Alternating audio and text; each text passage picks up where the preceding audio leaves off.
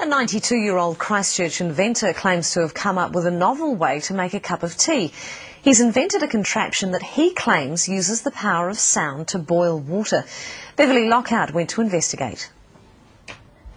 It looks like a desk lamp, is cool to the touch and appears to be doing nothing until it comes into contact with water.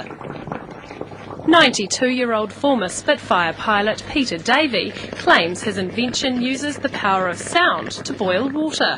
Yes, they're a bit baffled how it works. Nobody really knows how it works.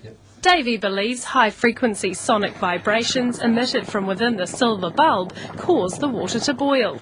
He says the idea came to him 50 years ago when he noticed different saxophone notes caused different household items to rattle.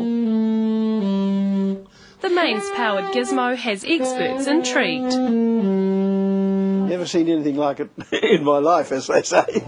Professor Williamson has his doubts about Davey's acoustic theory and suspects there are two simple electrodes inside the boiler. It's the conductivity of the water that provides the path for the current and provides the resistance to give the heating.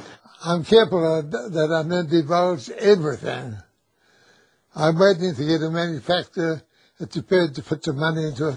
And if he does get it on the shelves, he's already got one interested customer. If I saw one in a shop, I'd buy one, because I think they're an interesting little bit of technology. However it is they work.